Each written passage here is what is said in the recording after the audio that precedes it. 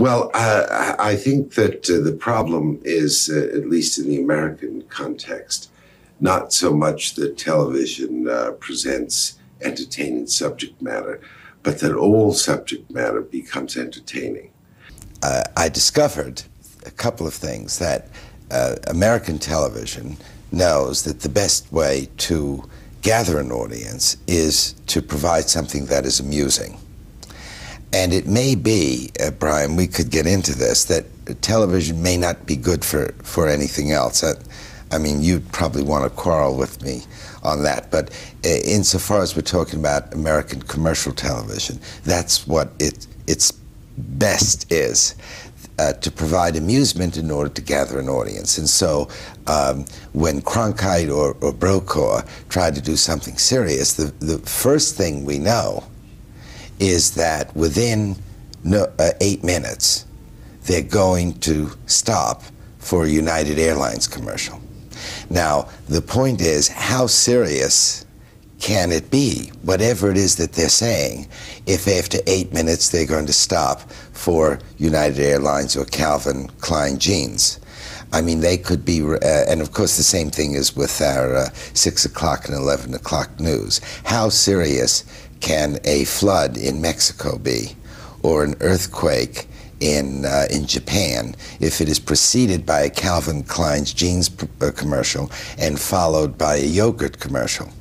I mean, that fact in itself so changes the content of what passes for news that I find it an embarrassment to the very idea of an informed public. In the first place, television is interested mostly in gathering an audience, and it does it by keeping people amused. In the second place, it may even be that television is not a suitable medium for the communication of serious ideas.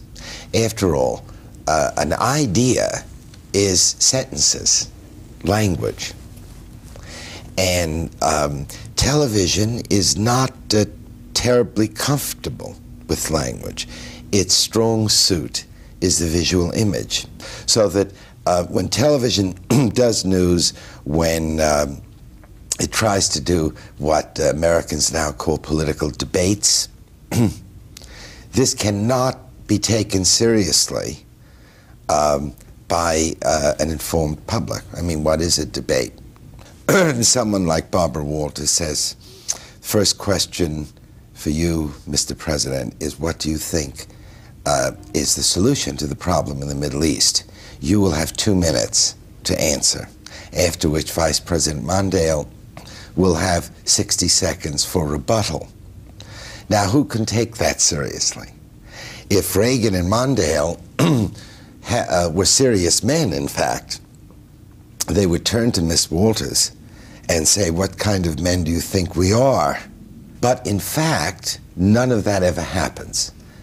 Reagan does answer, and Mondale does give his rebuttal, and everyone goes on with this charade that television is informing the public. In fact, television, I would argue, is not. It's amusing the public, and that this is not a legitimate form of political discourse, but is taken right from the values of show business.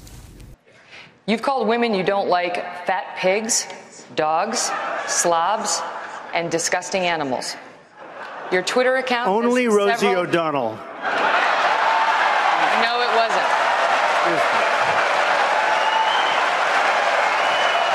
Your Twitter account...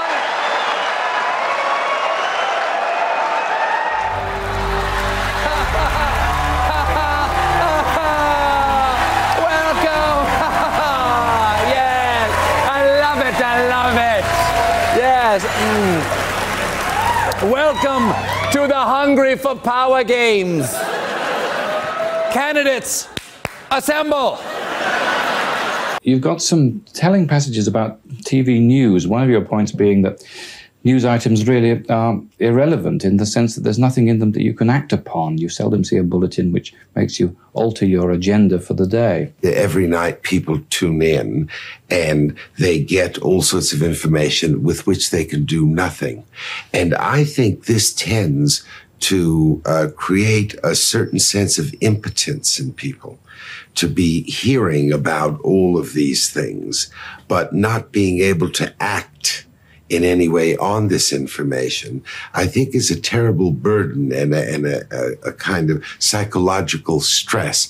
After all, the whole idea of information is to use it in order to act on the world. The notion of having information in your head with which you can do nothing is really a quite modern idea. Television is a window to the world, as all television executives like to say, but it's a curious kind of window with interesting distortions and refractions. It presents a fragmented world.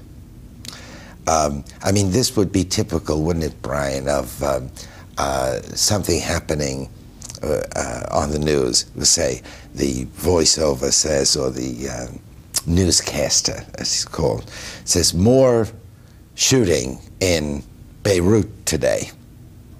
Then we see some film of a street, perhaps in Beirut, a body on the floor. We hear shots.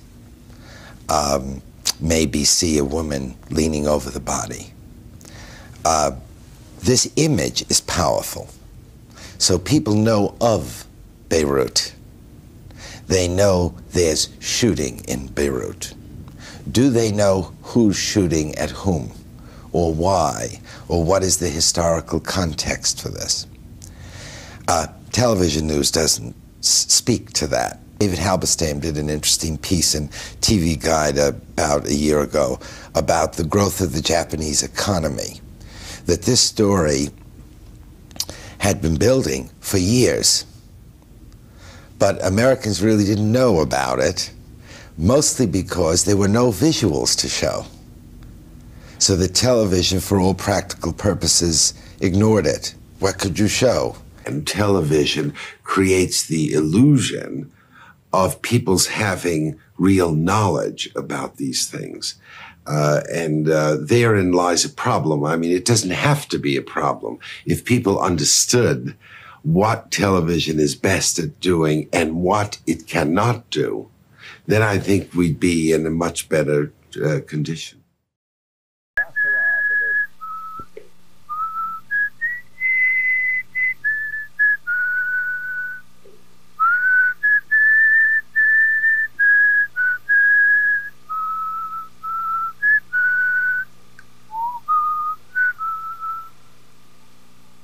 You want to know what comes between me and my Calvins? Nothing. Calvin Klein jeans.